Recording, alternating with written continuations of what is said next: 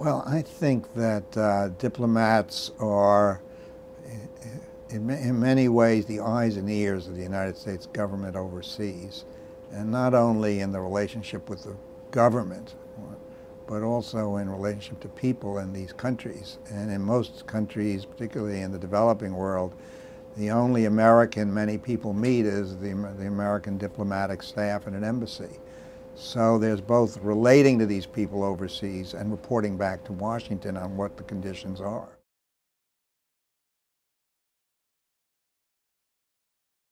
Well, I actually don't think that risk was something that we were very concerned about in a sort of adverse way. I had the opportunity, as I think you know, to be in Somalia at the time that the American forces came in December '92 to relieve the famine crisis. And in addition to the 12 or 13,000 military, there were about 20 or 30 civilians under Ambassador Robert Oakley. And we worked very well together. And I very much remember Ambassador Oakley's attitude, which was he wanted to demonstrate to the people of Somalia that he was confident the country would revive and so on. So we went around a lot and we saw people. And so there were certain risks, but I don't think we focused on them as much as you might think from the outside.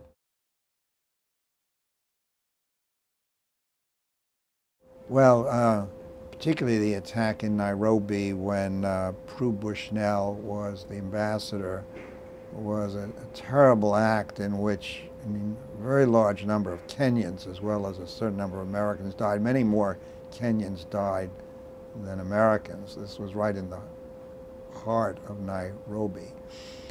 And the State Department had not really provided her with adequate security. She had asked for more support to strengthen the embassy's perimeter and so on, and this was, for various reasons, never provided. The embassy is now kind of halfway out of town, and that actually is a kind of one of these contrasts between being a diplomat and being open to the public and having security and not being open to the public. And I think this is an issue that remains to be addressed, because you cannot run a diplomatic mission and have it be a fort. Well, I think that with all respect, diplomatic security cannot be the only ones to make these decisions. The ambassador and the country team have to have a voice in how the embassy will function. So there has to be some kind of meeting of the minds. We have to be open to the public as an embassy, as an ambassador. Otherwise, you know, there's no point in being there.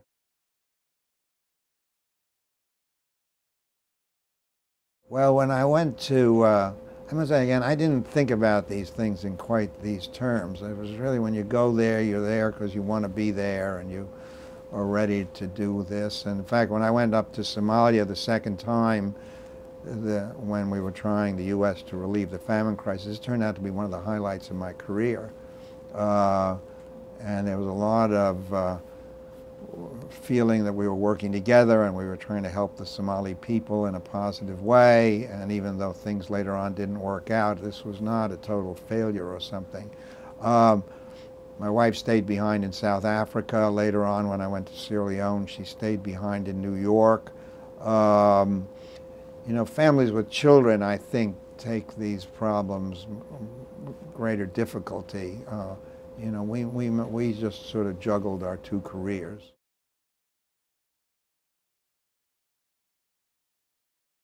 Well, it was not immediately about Charles Taylor. I went in 1995, and in 1996 was the first free and fair election in over 30 years in the country, which I supported strongly by meeting with human rights groups, civil society groups, and so on, lending my support, and through myself, through the U.S. support for this election. And that election actually was a success, and it was a peaceful election, and it brought President Ahmadinejad Kabbah to power. 14 months later, there was a coup, as you may know, and he had to leave for 7-8 months to go to Guinea. And again, the United States and myself, but also the U.S. government, really pushed hard to promote the withdrawal of the Revolutionary United Front and the junior army officers from control in Freetown and bringing the elected government back. So this was a joint effort by the leaders of ECOWAS, the Economic Community of West African States. But representing the United States, I supported this all very strongly by my presence and by my efforts to promote that return of the elected president. The Taylor story came up later. I was no longer there. And, but again, I think the United States played an important role in pressing first then President Ellen Sirleaf Johnson to in turn press President Obasanjo to have Taylor, who was at that time in Nigeria, apprehended and arrested, which happened, as you know. And then he was returned first to Freetown and later to The Hague. So I think this is a really important event that has happened, that he's been convicted of these crimes in Sierra Leone, and I think he was very responsible.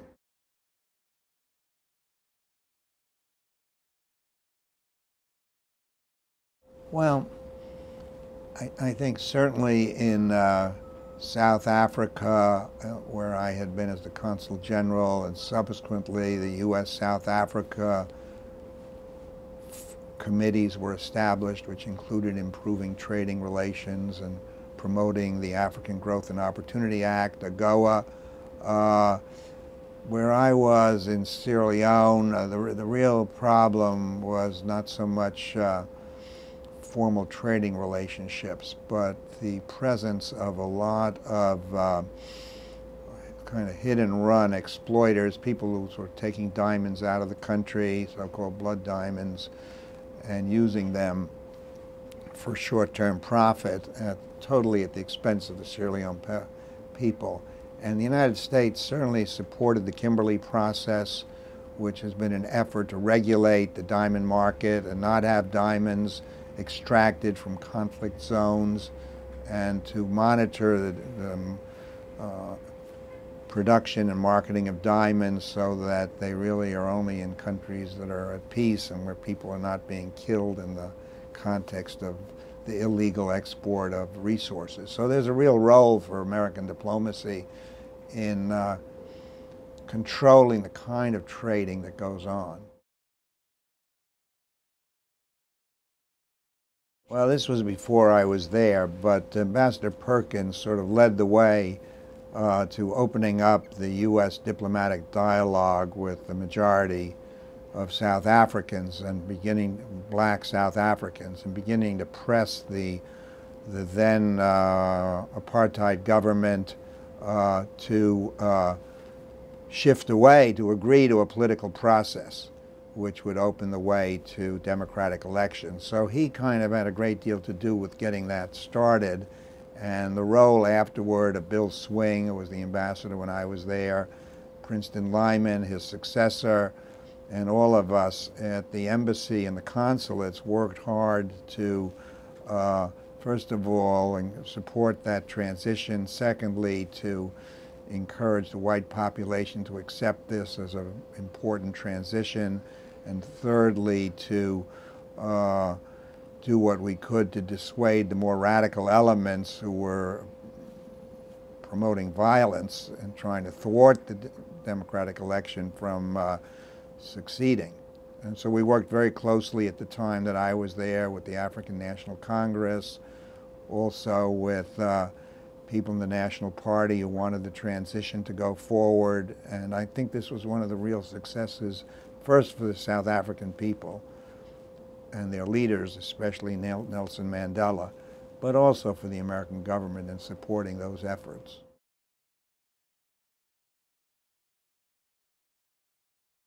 Well, I was not there at the time, so I can't answer that very directly, but I mean, I know he met with a lot of leaders, black leaders. Of course, Mr. Mandela was still in Victor Verster prison at that time. He'd been transferred from Robben Island.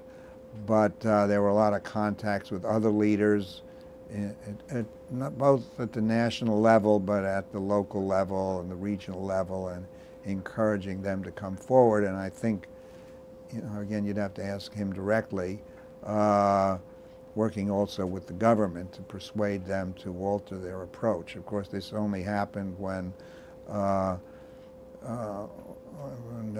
F.W. de Klerk became the president in early 1993, which was about 6 months before I went out there.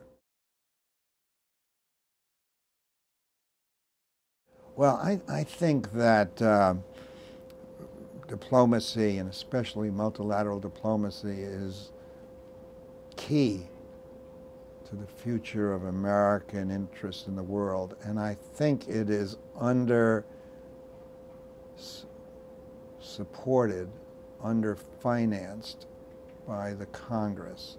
And you know, the United States puts something on the order of $500 to $600 billion a year into the Pentagon, and something on the order of $40 billion into the budget of the State Department, which includes foreign assistance. So it's about 10 to 1.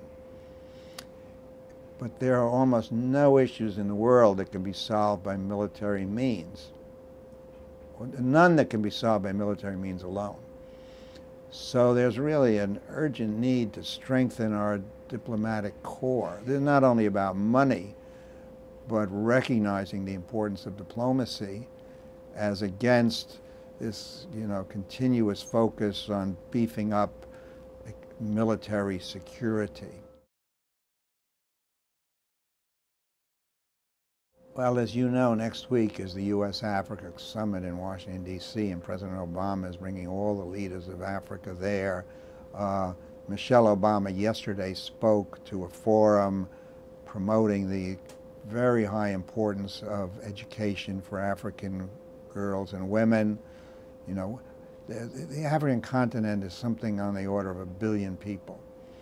And I think we have both a political interest, an economic interest, and a humanitarian interest in seeing the continent transcend its conflicts, find a way to promote development, above all, focus on education, getting girls, above all, to be literate and go to school so that they can participate in the political process, and ultimately to shift African political leadership from kind of one-party states or semi-authoritarian governments to democratic governments, which is a core principle of U.S. foreign policy. And this will be really important for Africa. And the United States can play a role. It won't do it by itself. In fact, the Africans have to take the lead in all of this. And we've here at IPI been hosting 10 young African leaders of the future. And it's that for a month here, how the UN works. And in my view, it's that next generation of Africans who are about 20 to 30 years old right now, who really are the future of the country, of the continent. So we need to support them in a big way, give them education, give them opportunities.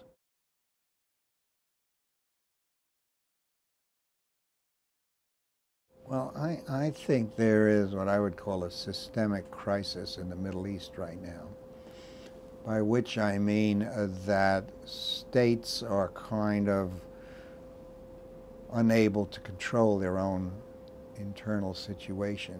Borders no longer have the same significance. So whether it's Syria or Iraq, the conflicts within those countries transcend the borders of those countries. And the governments in each case, in Damascus and Baghdad, have demonstrated that they are unable to stop the violence. So we have the rise of ISIS now in Iraq, which is also bleeding into Syria. So we're sort of at an impasse right now, it seems to me. And the state system of the Middle East is imploding from within. Most of the leaders of the Middle East are either authoritarian or semi-authoritarian in the Arab world. And they've really failed, in my view, to provide not only an answer to the point I've just made to you, but to provide education, development. It's all been based on oil and so on, just selling their natural resources. But they've not developed the capacity of their people to govern. So there's a crisis of governance, there's a crisis of national identity, there's a crisis of the collapse of borders. The Sykes-Picot Agreement of 1916-18 created Lebanon and Syria. It's all disintegrating. So that these are huge challenges for American diplomacy. And I think people who study these issues need to understand the underlying systemic crisis. So I don't think it's just Shia Sunni. I think it's much more than that, as I've just tried to explain to you.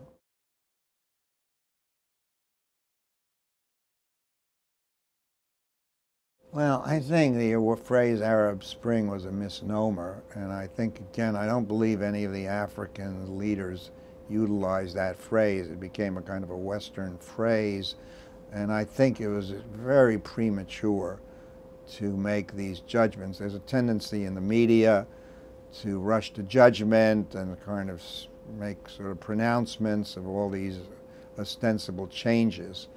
And of course, much of this has come to very bad ends. So Libya is virtually without a state. Egypt is back to a semi-authoritarian state system where El-Sisi is not very different from President Mubarak. So whatever all these students had in mind has not come to pass. Tunisia has some possibilities, but it's a very small country.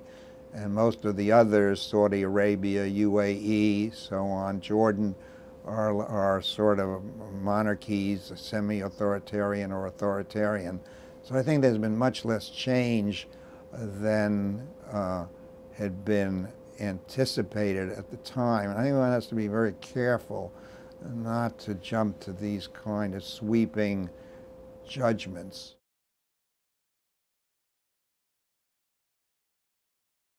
Well, the civilians who were there, as I told you, we were about 20 of us. It was a very, very small number. And we were there in a certain kind of crisis, a humanitarian crisis that had been sort of created by a civil war.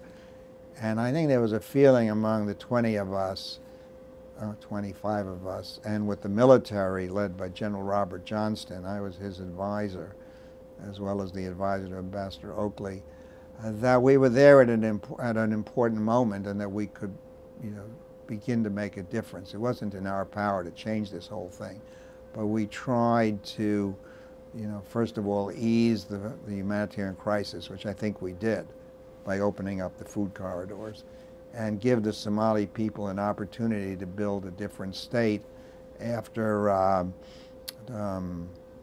22 years of rule by Siad Barre. So it was a kind of there was a lot of camaraderie, to use that kind of phrase. And also we didn't get much, happily Washington kind of let us do our own thing. And we didn't get a lot of direction out of Washington, and that kind of worked very well. So the diplomacy on the ground, Ambassador Oakley was just phenomenal in convincing all these people to stand down. Of course, this didn't last, as you all know, because after Black Hawk Down, which was long after he and I had left, the United States pulled out completely, which was a tremendous setback. And I think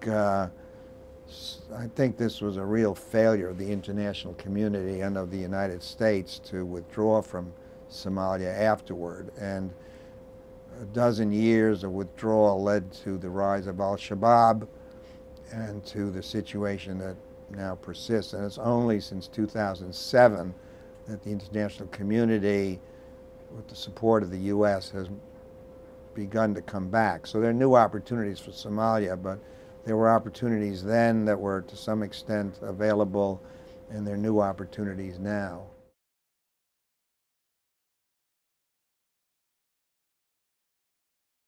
Well, You know, there certainly is this new technology, and a lot of my course now at Columbia on diplomacy has to do with how do you function as a diplomat in the era of Google and Twitter and Facebook. But you have to be more alert to the fact that tens of thousands, if not millions of people know what's going on in the world, and you can't just conduct diplomacy in secret. But there's no alternative to having people there in each country directly interacting not only with the government of the day, but with the people in those countries. Because you can't get that out of Google and Facebook, or just sort of devices to show you what's going on, but they're not instruments of knowledge or understanding. I mean, to my mind, there's a huge difference between information, which is what all these things provide, and understanding and knowledge and insights, which they don't provide, because they cannot provide. And the daily news cycle often doesn't provide them either, because it just gives you the tip of the ice, you know, today this happened or yesterday. But you really need people who understand these situations, and the only way to understand these situations is to be present for a substantial amount of time and develop relationships. You can't just fly in and fly out, which is also what the daily news cycle people do. They just go in and out. So that, you know, you get the superficial perception things are going badly. Okay, but what are you going to do about it? What are the root causes? And what can be done in a more fundamental way to address the root causes and have a more sustainable path to peace and development? So that's where I think diplomacy and the UN come in.